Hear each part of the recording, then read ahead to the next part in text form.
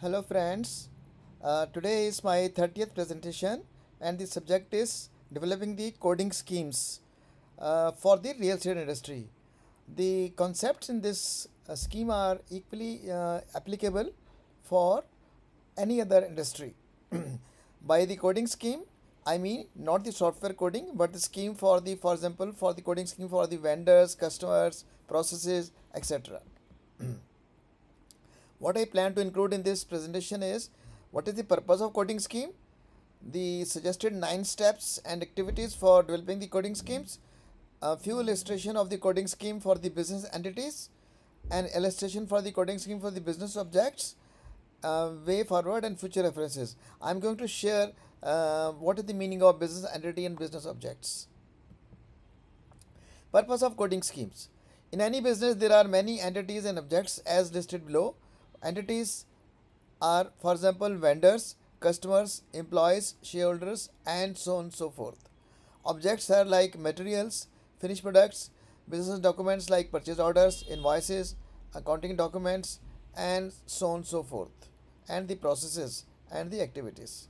Now, coding schemes enable the accomplishment of the following objectives. Number one, providing a standardized and structured way of identifying and categorizing the different entities and objects. They enable efficient way of accessing the entities or objects from the digitization perspective. They help in efficient storage and retrieval of the data by digitization. They help in organizing and classifying the business data as useful information. They enable efficient management of the business operations, and they help in maintaining records and tracking of these. Now, suggest 9 steps and activities for developing the coding schemes. Forming a cross-functional team or called CFT, nominating an organization level coordinator and assigning responsibility for coding of entities or objects. Here, this may be called, the organization level coordinator may be called here as the agency. Number 3 is deciding the coding scheme structure in terms of number of digits and the types as alpha or numeric or alpha. This I'll explain with few examples. Based on the coding structure, assign coding codes to each type of the entity and object. As an alternative to fourth activity, providing a solution for generating the random code numbers through computer.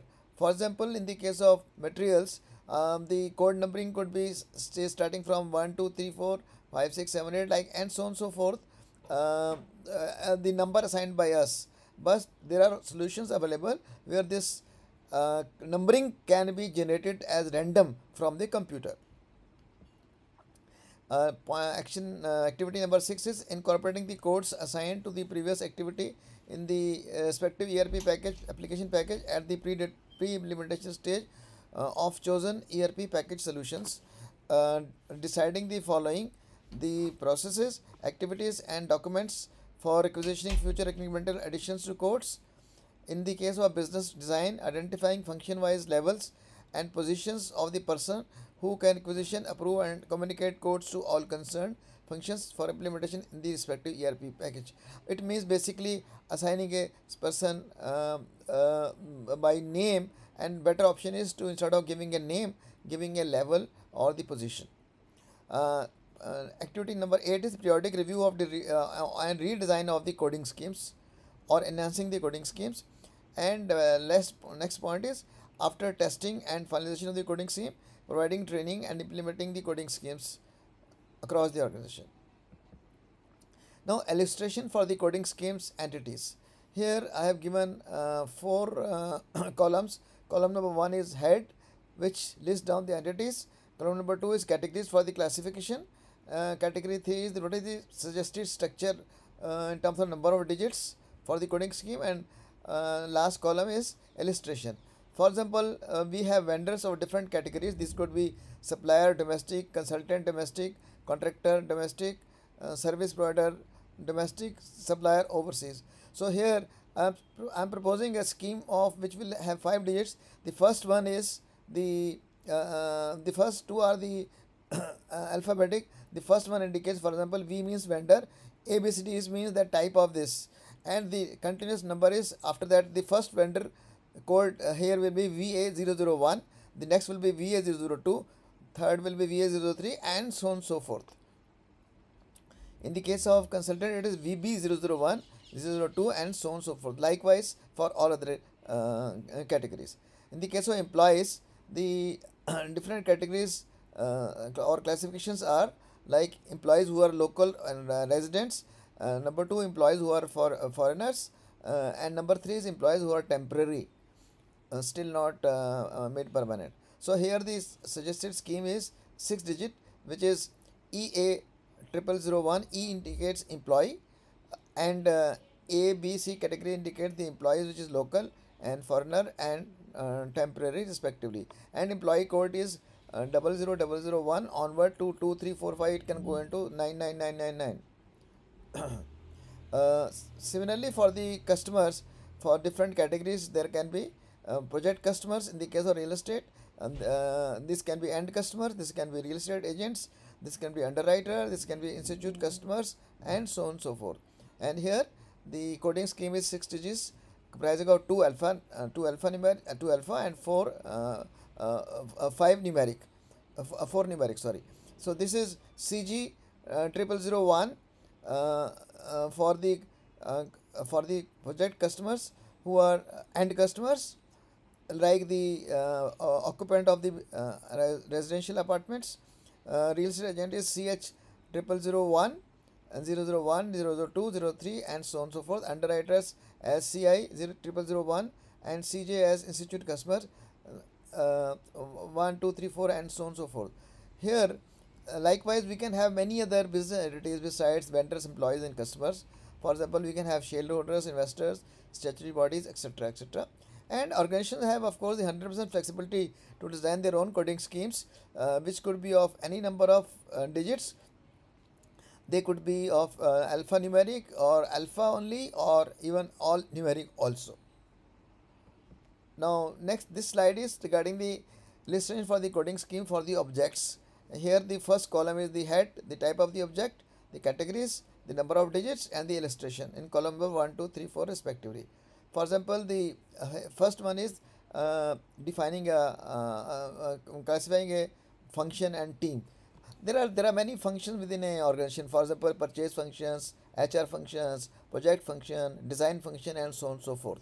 And within that, there are different teams. For example, in the case of design, there can be team for architecture, team for interior designing, team for MEP, and so on and so forth. Team, for example, in the case of project, for the case of materials, can be purchase function or store function or dispatch rejection store function, and so on and so forth. So here one is proposing the number of digits as 6, and PR02 represents one particular type of function out of many project functions, and T01 indicates the team number 1. So it can be T01, T02, T03, and so on and so forth. So this you will please appreciate that in the function and team for the coding scheme for this, you can have as many as 99 function and sub functions, and within each function you can have as many teams as you wish, say up to 99, T01, T02, and so on and so forth. So it is pretty flexible.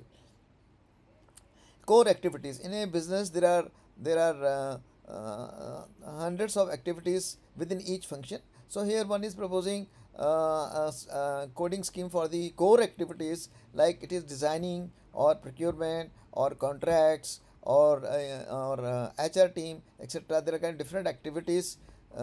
So the first one indicates the activity A, and the next one is, for example, 2601. 2602, 2603. Of course, it will start with 0001, but I am just giving example which is picked up from my book, where there are several examples given. These are given in my website, these examples of these. Similarly, for the statutory activities, the scheme suggested is 6 digit, and this is AU. Just indicates a differentiation between the core and statutory. It is AU followed by 4 digit 1201. It can be 0001, it can be 0002. Here I have taken 1201, 1202, 1203, etc., and so on and so forth. So you can please appreciate that large number of activities, whether it is core activities or statutory activities, up to 9999, a little less than 10,000, these can be accommodated in this scheme. Now, BOQ materials. In the case of real estate, there can be different kind of materials used for the structure packages, for the civil packages, for the MEP packages, consumables, and so on and so forth. And there are different 30, 40, 50, 60 type of different packages within this within the real estate function. So no, so what here I am proposing a 7-digit scheme. The first two indicate the package. For example, QA indicates the structure package, QB indicates the civil package, and so on and so forth. So here I am proposing 5-digit codes because the number of materials within each structure package can run into hundreds and thousands. So I am proposing very large number of options available, so that we don't get exhausted for assigning codes to the new different kind of materials. For example, QA 0001, it could be one type of one type of cement. It could be one type of bar. It could be anything. So I am just giving just examples for your reference. Now, in the case of assets and capital, similarly, there can be different types like land, building, plant and machinery, furniture, vehicles, and so on and so forth. Here also, here I am proposing a scheme of 5 digits. For example, AA indicates the land, BB indicates the building, AC indicates the plant and machinery, and so on and so forth. And the next digits, they indicate the code number, the continuous serial number. So here it is flexible that we have to give the range within each type of the coding scheme.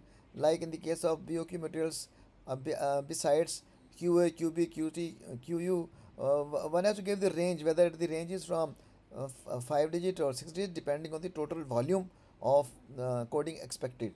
Similarly, in the case of assets, I have given 4 digit this thing 0001 to 9991, and so on and so forth. Now then, for example, the next example of the object is core documents. There can be different kind of documents within the organization: design document, purchase document, accounts document, and so on and so forth.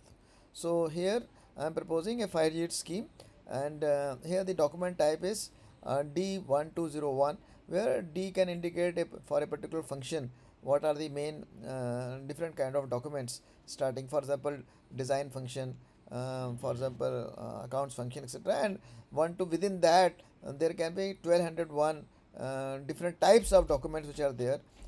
By type means are the very different type of documents, but the within a year the number of documents can run from 1 to thousands and thousands within each type. For example, there can be a large number of purchase orders, there can be large number of invoices.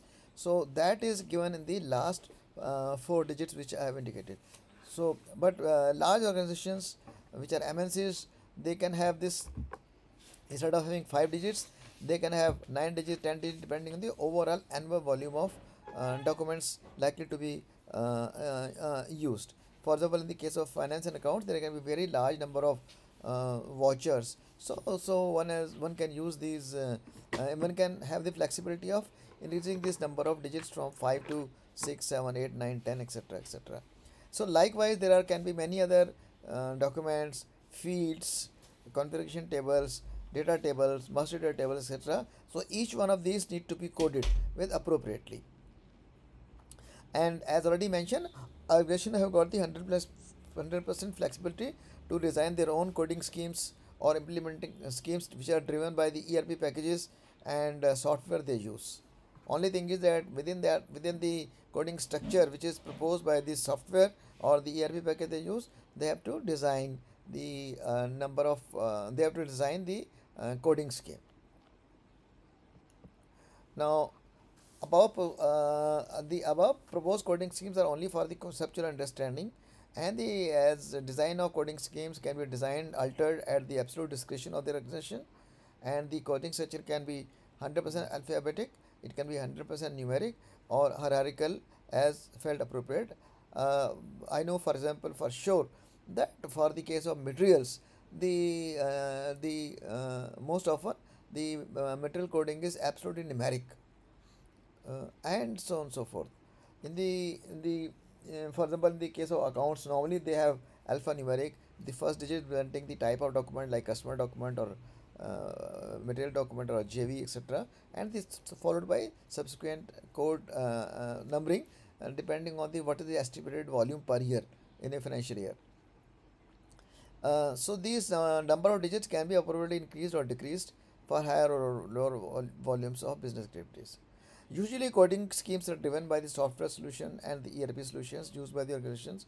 Irrespective of the design of the coding scheme chosen, the following must be ensured before the coding schemes are implemented.